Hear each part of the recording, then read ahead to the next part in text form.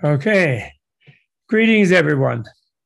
This is Robert Thurman, Professor Emeritus at Columbia of Indo-Tibetan Buddhist Studies, or Buddhology, as I prefer to call my academic profession. Buddhology, the study of enlightenment, the study of Buddha. And I'm honored to speak to you today on the day of that the Tibetan people celebrate as the Chungkok Duchen, the great memorial of the turning of the Wheel of Dharma, the Buddha's first teaching in Sarnath, what is nowadays Sarnath, in those days Rishipatana, and near Varanasi. And there the Buddha had walked over several days all the way from Bodh Gaya, from where the Bodhi tree, Bodhimanda, was.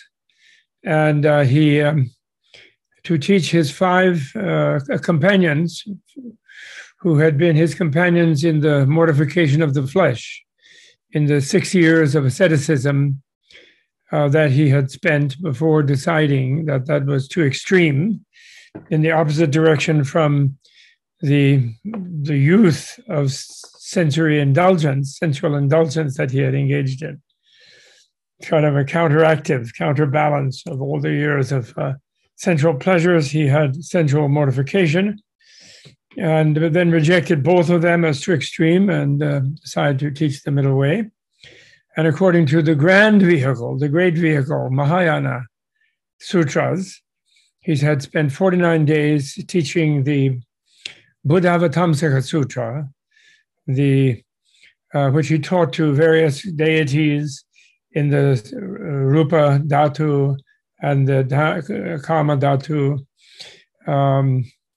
and bodhisattvas from other world systems, and Buddhas who came to celebrate his having attained perfect enlightenment and so forth, and the grand vehicle's way of seeing it, which was kept hidden from the general population in India by Buddha's mandate for 400 years until the time of Nagarjuna, Nagasena, Nagarjuna, these folks, these Naga-named people.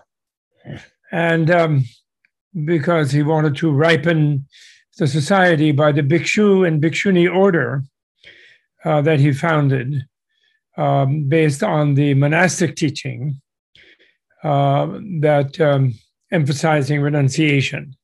And he didn't want to have the grand vehicle of teaching of non-duality of samsara nirvana to confuse the society and to get mixed up as a version of monism, which he did not teach. He taught non-dualism, which is not the same as monism, you could say. You know, we assign meaning to different terms, but that you could say that. So today, in that celebration, I will teach about the Four Noble Truths in this brief talk. And behind me, there is the mandala of the Kala Chakra, which is I'm very fond of, which is an important Indian Tantra, which the Tibetans have been keeping very properly and assiduously over many years. And up on the right-hand corner there, up in that corner, above my right side, and is Nagarjuna, who was the one who brought forth the grand vehicle and the tantric vehicle in our Mahayana view, not in the view of contemporary modern materialist historians. And on the lower corner, I'm not going to point out all of them, on the lower one is the Kalki, the Tibetan and Indian and Tibetan version of Kalki, who all Hindus will be familiar of as the 10th avatar of Vishnu, but the Buddhists think of him as an emanation of Vajrapani, the Buddha or Bodhisattva who symbolizes the power of enlightenment. And then the little picture I always keep on the other side, on that side here, over here, the picture that I keep there is the picture of Maitreya, that sits in the Dalai Lama's residence in Drepung Monastery in Tibet, and was saved from destruction by having grain piled up in front of it in the building in which it sits. So it was thought to have been a granary, and they didn't see it, or they would have destroyed it, of course. And it's said to be a tongdro, that seeing it makes you liberated.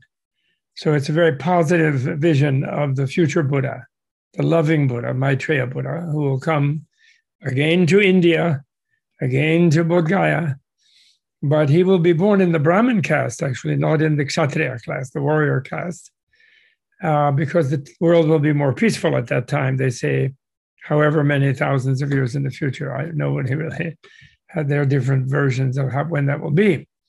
And he will also teach the Four Noble Truths, or as I like to call them, the four friendly facts, the Arya Satya. I prefer to call that the friendly facts. Not really prefer, but I alternatively call it that. So to get people not so nervous about Arya, what that means. Actually, the word Arya, which is attached to the Arya Satyani, Chattari Arya Satyani, the Four Noble Truths, as we normally translate it, the Arya that is translated is not, although the English word noble is like a class term for an upper class person. And I think Arya was a term at that time for the three higher castes, Brahmin and Kshatriya and Vaishya, Brahmana, Kshatriya, and Vaishya, who were admitted to the Vedic cult, and therefore it meant noble in a class term. And perhaps before that, in ancient Vedic times, it had meant noble in a racial term. It's possible, to which it was returned by the crazy Germans at their moment of craziness 70 years ago, whenever it was. And but when Buddha used it for the Satya, he had another specific meaning for it. To him, it meant the opposite of a pratyekjana, what I call an alienated individual or a separated individual, which he took out of the Vedic class system, those terms, but then he changed them to create a kind of new system, the Buddhist system. And there, the pratyekjana is the person who is alienated or separated, not in the sense of can't go to church or can't go to the ritual, sacrificial ritual, but in the sense of separated from the universe, because that's an ordinary person like me who thinks I'm separate from the world around me and from other people. And therefore, I get involved in egotism, thinking that I must only pursue my own self-interest. And I get involved in struggling against the universe, thinking that somehow by doing so, I will master it, perhaps if I become particularly deluded and become like king, let's say, or head of a country or president or whatever other roles there are in different societies, and become deluded and think I can master everything, which a few years in office and I realize I certainly can't. And of course, the universe also, there's time and space. Time means we get old, we die, we're reborn in lesser circumstances, perhaps if we're not careful. Or it could be better circumstances, but nevertheless, whatever situation we're in, when we are a separated person, a pratyekjana, we will not prevail. We'll be frustrated. We'll be living in stress. Temporarily, we'll be well-fed. Temporarily, we'll have wealth. Temporarily, we'll have good relations. Temporarily, we'll be victorious, etc. But we'll lose all of that always, and we'll die. We'll temporarily be healthy, but we'll get sick and we'll die. So that's the first noble truth. But wait, I'm still just discussing noble. So that's pratyekjana, separated person. And Arya means, in relation to that, someone who has become aware that they and what is not them, the environment around them, the other people around them, are not really different. They may illusorily seem to be different, but actually they're all one, they're all interconnected. And the boundaries between one and another are only arbitrarily drawn. And therefore, it's not a situation of them against the universe, because they are the universe. And of course, that could be good or bad at this stage. I haven't explained that yet. But the point is, then it's not the completely unwinnable situation of you, the little person, versus everything else. Sometimes everything else seems to be for you, then that's when you'll be happy. But mostly it collapses. That situation is temporary.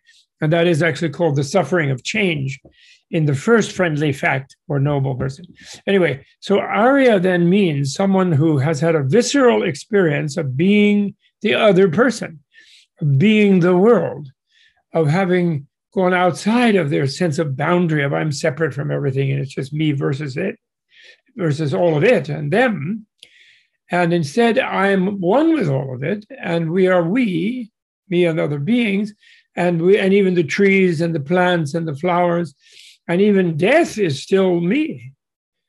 I'm not non-death, I'm not against life. Death is not against me. Death is something, it is a transition I go through, and it's part of my being. It's all tied up in my vast being. And actually it can be, if I become conscious of it ahead of time, if I die ahead of time by mentally understanding, by going out of my skin, you could say, by going out of my mind, out of my skin temporarily through meditational experience, through some sort of transcendental experience, which I were given instructions of how to achieve by my teachers, then death becomes like a place for quantum leaping, for improving the way of being one with everyone, and yet illusorily a little bit separate, responsible for my own part of it and so forth.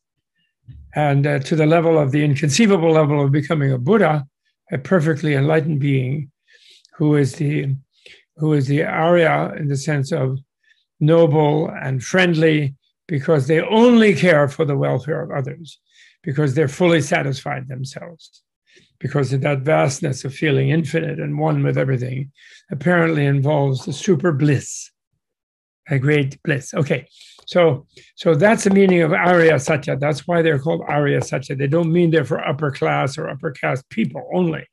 It means it's for people who are upper, they're better in a way, they're higher, they're more because they're more friendly, because they identify with other people, because they know that they and other people are really in the same boat. We're all together in it. They even can empathize completely with the other person, and they can effectively share their bliss of wisdom, of understanding with the other people. That makes them Arya. And then once Arya, then there's levels of how vast that sense of oneness is, and that the supreme infinite level of it, the inconceivable liberation, what they call achintya vimoksha, the inconceivable liberation level of it, they are one with every other being, or gods, humans, animals, plants, planets, whatever it may be, everything. Okay? So that's what Arya means. That's why these are called Arya Satyas. And noble truth is okay, but remember, truth has several meanings, and truth can mean a kind of propositional thing, like a verbal truth, like a dogma. I think that's unfortunately what the early translators of Buddhist texts, they thought that truth was like the credo of Buddhists, that you have to believe the Four Noble Truths in order to be a Buddhist. Because other religions, you have to believe something. But actually, Buddha wanted you to question everything and come to understand it for yourself without believing it, without evidence. And he didn't want any blind faith of any kind. So in a way, it's almost a little bit more scientific than religious, because Buddhahood means you know everything. You don't just believe it, you know it. And that's the only way you're really one with it, is when you know it. And of course, knowing it to the fullest level is where you know, sort of like a CAT scan knows something. You know it by merging with it. So you kind of know it from inside out, because you're a cloud-like, you're a cloud-like being. You're not just some sort of person isolated away in a skin behind a set of senses that sort of just imagines some other thing over there and has the names for it and concepts for it, but actually doesn't merge with it and doesn't feel it from within as an enlightened being does. Okay? So now the first of the Noble Truths, when he met, so then after teaching the gods and all sorts of other beings for 49 days, which in the grand vehicle is what he was doing. He wasn't just taking a vacation because he didn't need one, because life was a vacation for him once enlightened, because he was totally stressless, totally happy, and so on. That's what Buddhahood is, total happiness.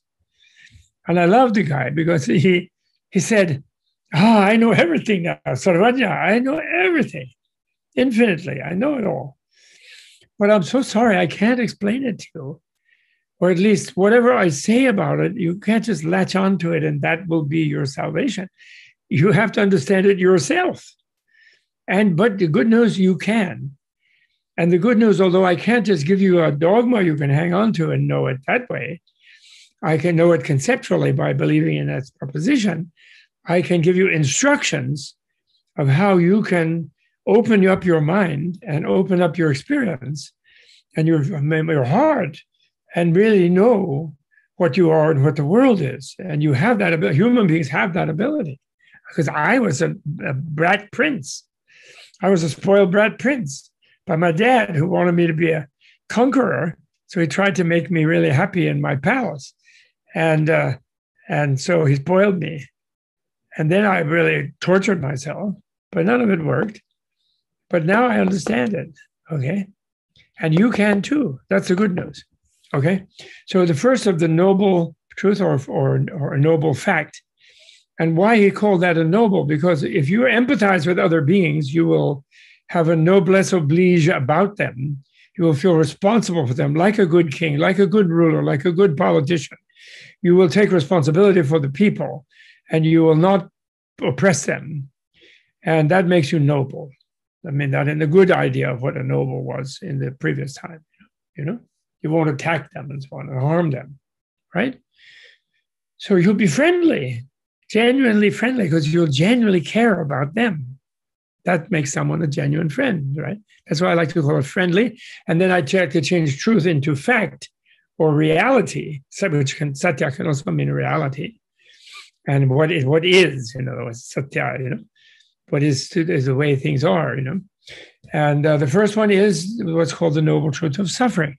And a lot of misunderstanding has arisen from that.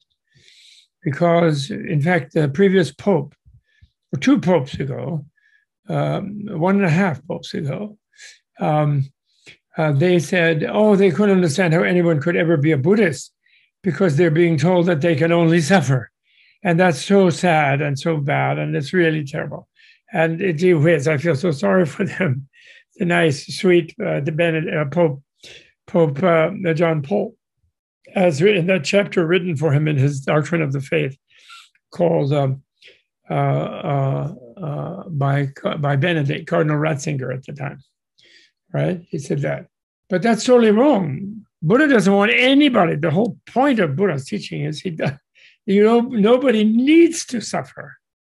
No human being. Because they've already suffered a lot to get to be human, and they have given so much, and they've become so intelligent and so ability to empathize with others and so social, pool their intelligence through marvelous language, because they didn't attack each other right away always. And they talked to each other and they chatted. They didn't eat each other the minute they met.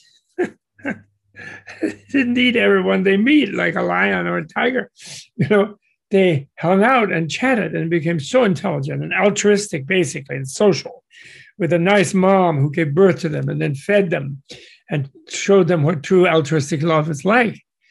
So humans, and then had built this huge brain that they can think all about all kinds of things and figure out what life is. And they've evolved to that point through a great deal of suffering. So Buddha doesn't want anyone to suffer. He ultimately doesn't want any animal of any kind to suffer. Any sensitive being, he doesn't, sentient, what we call sentient or sensitive being, he doesn't want them to suffer. So the first friendly fact is, since you can become enlightened and completely happy, then if you persist in being a separated person, an alienated individual who thinks they're the one apart from everything else, then you will suffer. So this is in order to help you renounce lesser goals, less grand, less magnificent, less noble goals in your human life than becoming enlightened. and becoming truly loving and becoming truly wise, that means. And instead, you want to make $1 million, you want to be a king, you want to conquer the world, you want to dominate this person, that person, you want to have 25 children, you want to have $1 billion or whatever, you want to be famous, whatever things that in the separated individuals, alienated individuals do in order to try to somehow convince themselves that they can master this impossible situation of me, the little me, versus the potentially infinite universe, which is not exactly a practical proposition, is it now, really? If you think about it, it isn't. And so it's not rocket science, the noble truth of suffering. It is simply friendly, factual thing to understand, and then help you shift your priorities, okay? And then the second noble truth, or friendly fact, was the cause of that suffering. And indeed, the cause is that protect janahood, feeling you're separated, and that is a misunderstanding. So it is not merely ignorance. You know, some people, avidya in the original language, avidya, either the colloquial version or the Sanskrit version, avidya. But that avidya doesn't just mean that you didn't count all the fish in the ocean, or you don't know how many atoms in the pin of it, head of a pin. You know, that's not what's causing you to suffer.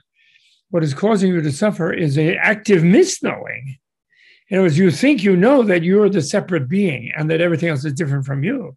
You think you know that you have a fixed identity inside there that somehow is suffering because it gets constantly bumped into by relational things. You think you know others are different than you and they're sort of out to get you, or you know what I mean? All these things are misknowledge, is a better word, a better translation of avidya, glossed as asatvidya. Knowing what is not the case as if it were the case, being caught in illusion, then delusion. Okay, that's the root cause. And then in the Four Noble Truths, to talk to his ascetics, he wanted to shock them a bit since they were involved in self-mortifying by saying lust, greed, desire is the cause. Because, of course, the alienated person just desires to be something else all the time, because they know in a way that it's impossible to thrive and survive as a separated being. Because ultimately, sickness, old age, death, even rebirth will cause suffering. Losing your loved ones, finding the ones you don't, meeting the ones you don't like, etc. You know, they have lots of lists of suffering, tremendous numbers of lists. You know? And so the point is, that causes that misknowing. But the good news is then you see the four friendly facts are like a doctor's friendly diagnosis. He says, okay, you're suffering. I got it. I can see the symptom. And I can diagnose the cause, which is your misunderstanding of what you are, where you are, what the world is, what is the purpose of your human embodiment, what is the best use of their human embodiment within the reality that you are in, and you feel you're in and that you are. And in that diagnosis, you don't know what is the best way. And if you did, you wouldn't have to do that suffering. So that's a good that's the good prognosis. So then the prognosis is the third friendly fact, the third noble truth, and that's my favorite one, of course, as it should be everyone's favorite one. And that is the one why people liked Buddha.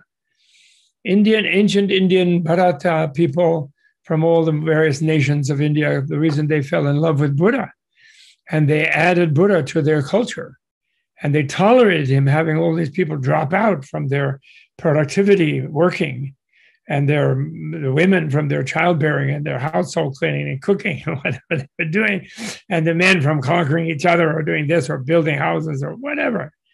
They allowed these bhikshus and bhikshunis, these mendicants, to go around getting free lunch because they were rich enough. It was the richest part of Eurasia was ancient Bharata.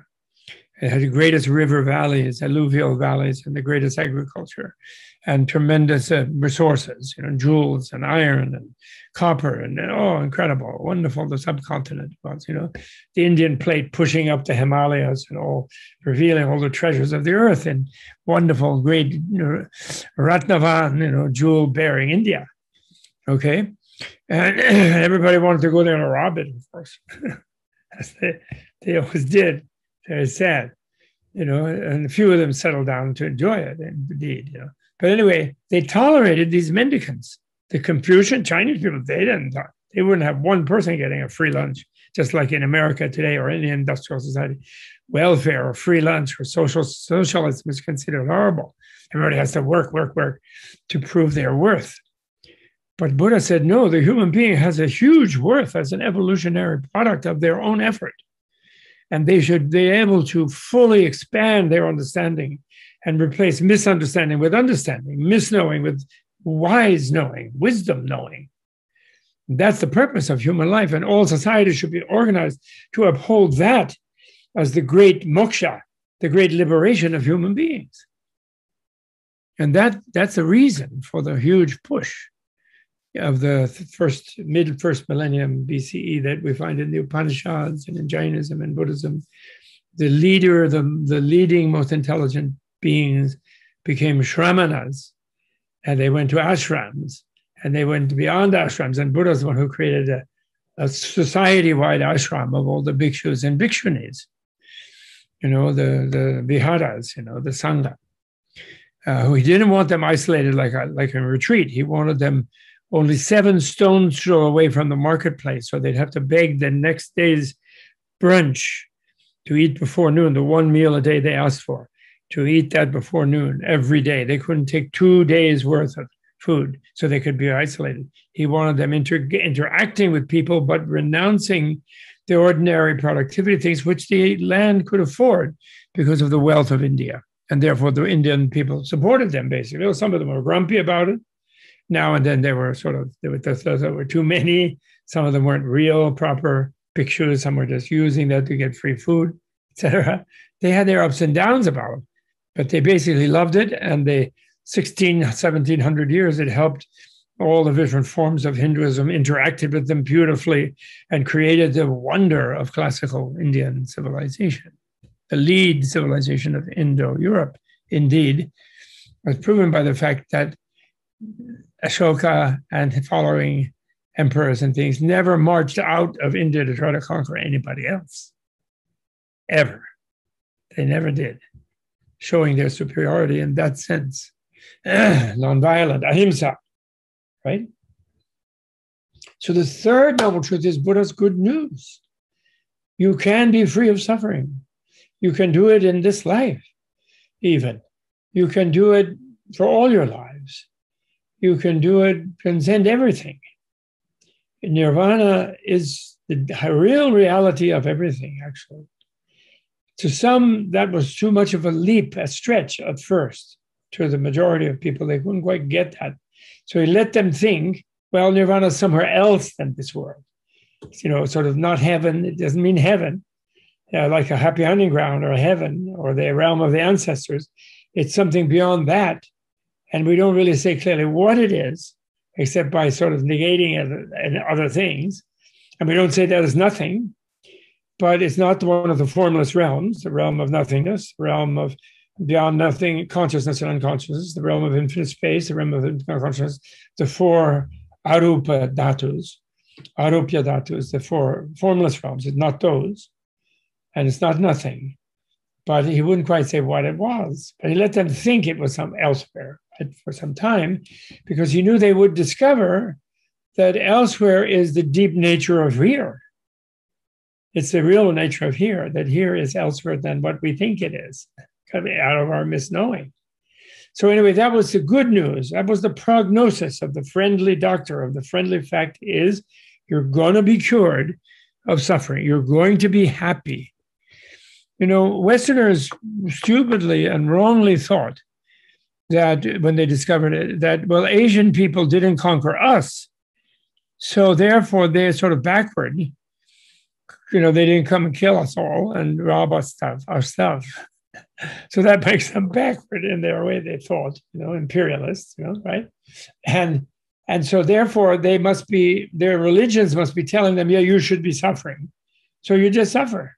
So that's why they got all completely obsessed with that truth of suffering, or that fact of suffering, for the unenlightened. Remember, Socrates said the unexamined life is not worth living. Remember that. That's more pessimistic than whatever Buddha never said. Even the suffering, ignorant, misknowing life is not worth living. He never said that. Human life is incredibly valuable, in fact, and it's very important, because it's the life form that we've evolved to from having been many animal and all kind of other things, even gods just lounging around in heavens. And finally, we got this being right in the middle of the universe, not that powerful, not that pleasurable, not also that terribly horrible suffering, not that tortured by some lower state, not in hell. So we can think, and we know our vulnerability, and we have a godlike understanding level we can have. And so we can go beyond human and God. Any kind of separated being who thinks they're separate from others, even if they're gods, is still going to suffer, because there'll be bigger gods who will beat them up. There'll be gods who won't will not worship. There will be people who won't worship them. So then they'll be upset. So as long as they think they're separate, I think the great Brahma somehow is very close, because he really loves Buddha. He asked Buddha to teach. He said, tell people, I didn't create this. I don't make them suffer. I like them to not suffer. So please go tell them it's not my responsibility only. I do my best for them all. But they have to do their part if they want to be free of suffering, and you tell them what to do. So then the fourth noble truth is the therapy, the fourth friendly fact. The friendly doctor tells you, okay, here's the therapy. It is the path, the noble eightfold path, the friendly eightfold path. And that friendly fact goes all the way from correcting your worldview, your attitude, your theory of life, your belief, or view, as the drishti, as they say in Sanskrit, they call a belief a view, that which sort of focuses your way to see things, interpret them in a certain way, and all the way to samadhi, realistic samadhi. And people go right view, right this, right that, which is not wrong, of course, but it's right, not wrong. But I think better is realistic and unrealistic for mitya, unrealistic for mitya.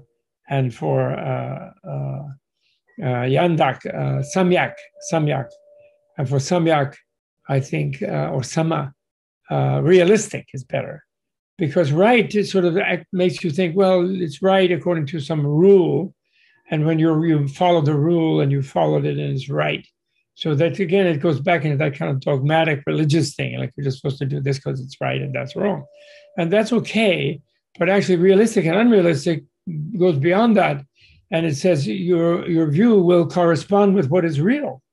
That's realistic, and unrealistic is what is being dominated by delusion and illusion, thinking illusion is real, which it isn't. So realistic and unrealistic is really good, I think. Actually, I got it from a guy named Alan Wallace, but then he dropped it. And he's back and right, this and that and the other. He didn't realize how realistic his choice of realistic was. But I always like to give people attribution. I don't pretend I invented it when somebody else did. That's what's left of scholarliness in my emeritus mind, is giving proper attribution. Okay, and the eightfold realistic path, the friendly path, the noble path, begins with realistic view, and the realistic view is the view of interrelativity, of relationality. It's actually Buddha's discovery of relativity, actually, like millennia before Einstein. And the way he discovered it is that he looked totally thoroughly with like an atom-smashing mind of sharp samadhi, total one-pointed focus on even atoms and even subatomic particles. He smashed the atoms of seeming solid realities and discovered what he called shunyata, which means openness, emptiness. We call it, people generally call it emptiness. I prefer voidness because it's only 2 syllables, but that's not wrong, that's correct. But it's different from nothingness, because there's no nothing when something is open. When there's no core to something and it's just open, it doesn't mean it's nothing. It's an open space, right? So it's not nothingness. It's not abhavatva. It's shunyata. And shunya comes from shri, which means to swell. Like a seed, when it's moistened, it swells up and there's an empty space inside where the germ can bear fruition, right? So what that is it means that all relational things are empty or free of any non-relational absolute component. So to project absolutes into everything, the way we habitually do, starting with, I think I'm absolute, and my separated entity, identity is absolute. That's the start. And then we project them into everything: absolute floor, absolute wall, absolute table, absolute atom, absolute subatomic particle, absolute this, that, the other. Starting with the self, when we think it's absolute. And in fact, the self is absolutely relative. In a way, you could say language will always be fallible. The Jains were wonderful about that. They're syadvada, what they call. They're maybeism, in the sense that you can sort of say almost anything about anything in a certain context. But the more helpful one is to use negation to break out of being stuck in any false attribution of absoluteness to anything that you think you can hold on to. Because then you get stuck on it. Like you get stuck in yourself when you think you're absolute. And then you find relations to be awkward, and you're not good at them, and you're not nice to people. And you're so your view is the view of relationality. Om ye dharma hetu prabhava hetun tesham tathagata hiavadat tesham chayo nirodho evam vadi mahasamaniye swaha.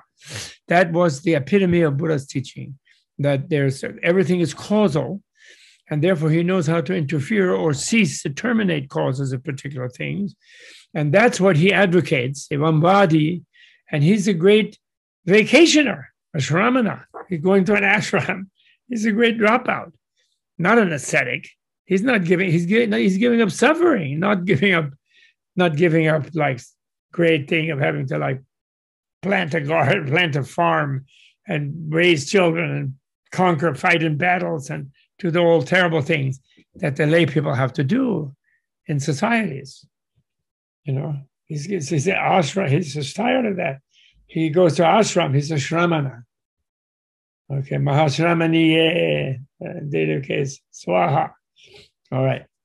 So that's the Four Noble Truths. And then there's realistic motivation. Once you develop a relativistic view and a freedom view, combination of freedom and relationality.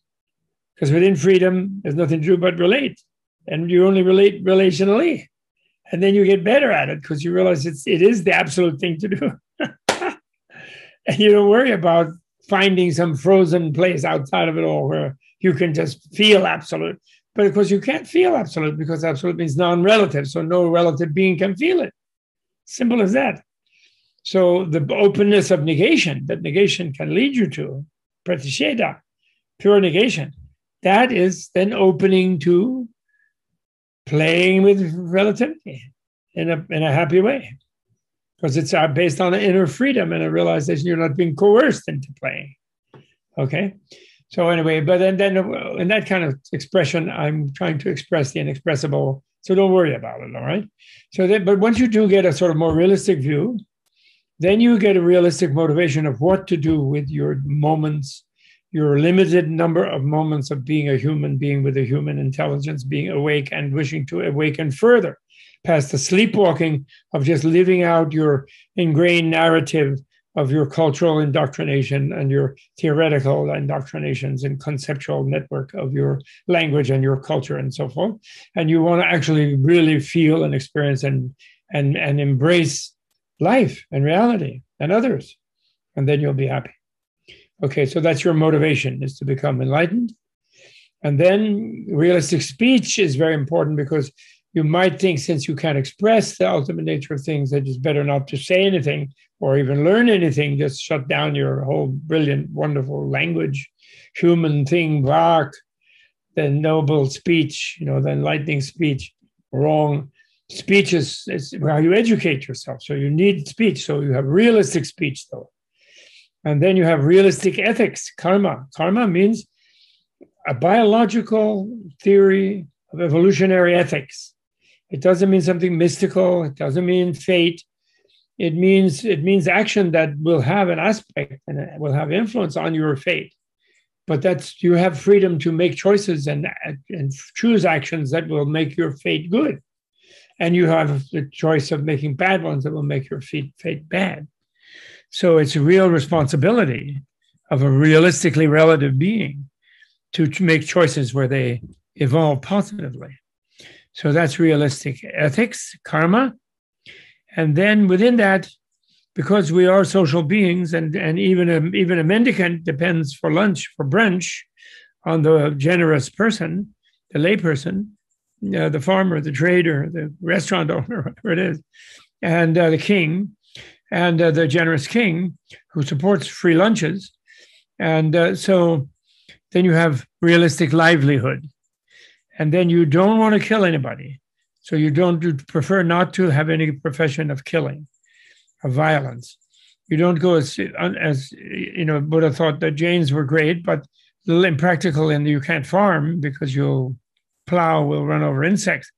And that's very strict. That's more strict, but he didn't think that would be practical. So then that's a realistic livelihood. And then once you have realistic livelihood, I think you're up to 6. That's number 6, I think. View, motivation, speech, ethics, livelihood. That's right. Once you have realistic livelihood, then you become realistic creativity, I like to call it. It can be translated virya, effort, courage, vigor. Some people translated it, but it's all of those. Energy, enterprise, industry, you can give it any kind of thing of some active, constructive and creative thing. But I think creativity is best because it especially means effort against spiritual laziness, evolutionary laziness. And that means positive, toward the positive direction, toward enlightenment. Zeal, people will use zealous, being zealous. But I like creativity because you're being creative to come to new understandings and new deeds of compassion, new understandings of wisdom. And so it's creative. And the art of living, the art of helping others, the art of understanding, the scientific art of understanding reality. All of these arts are what are in this creativity. And that's the 6th one. And then the 7th one is realistic mindfulness, smriti, remembrance, and remembering yourself, remembering that your mind is working, remembering to be aware of how your mind is working, remembering to be in the present and not stuck in memories of the past, not stuck in anticipations of the future, and being right in the moment of seeing what's happening in your being and in your mind to investigate reality. It's realistic remembrance or realistic mindfulness is actually, as they like to translate it now, I don't know if it's the best word, smriti or sati in Pali, smriti in Sanskrit. And that word, that means you become aware of what's really happening now. You try to see it as it is and not just impose your labels on it. You notice that you see it through labeling it, but then you try to go deeper than your label and mental label. And then finally, when you're really good about that, and you've noticed the interrelativity of everything in your mind, and you've explored corners of the mind which you might thought there was some sort of absolute entity in there forcing you to be a certain way, you discover all kinds of that's all relationally constructed mentally. When you do that, then you want to really focus on the deepest nature of everything. So then you come to samadhi. Dhi means also thought. Dhi means insight. It means understanding. Dhi, genius, actually. Dhi means Dhi with the H, the aspirated da sound, dental. Dhi. And ah means double long ah means at something in some focused way. And sam means totally. So totally focused intelligence, samadhi.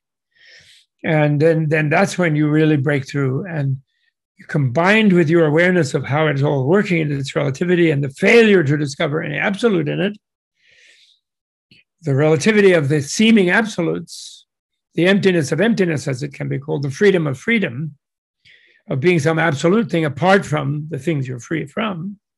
So it's only relational, actually, ultimately. And you put your samadhi in that, and then you have the right view. Then you have then you fulfill all of them at once. So it isn't like you do one and then leave it behind. They all come together in that thing, but they go by that order. The reason they do, people wrongly think Buddhism is meditation only, or they think that about Hinduism too, but that's wrong, because the Indian people knew very well that if you meditate a lot and you misunderstand what meditation is for, and you are still a pratyekjana, you think you have an absolute identity of your own, separate from everything else. And if you think that and then you meditate a lot, you're going to confirm your belief. So your view, your drishti, your outlook will be confirmed if you haven't critically analyzed it and to become more realistic and open-minded as your view. If your view is wrapped unconsciously around a sense of self-absoluteness, then your meditation will only make you feel more self-absolute. And it will be you'll become like a dictatorial guru and have a cult, and it will blow up in your face, as they all do. Eventually, when people get tired of being bossed around, people want to be free. That's the way they are. Okay, so thank you very much. I think I've gone a little too long. I'll find out in a minute whether it is, and maybe have to redo some part. But I thank you very much. It's a great honor to deliver this in your wonderful samvada, your dialogue. And I look forward to meeting you all in person whenever that day can come. And Sarva Mangalam, or Tashi Delek, as they say in Tibet. And Sarva Mangalam, good fortune to all.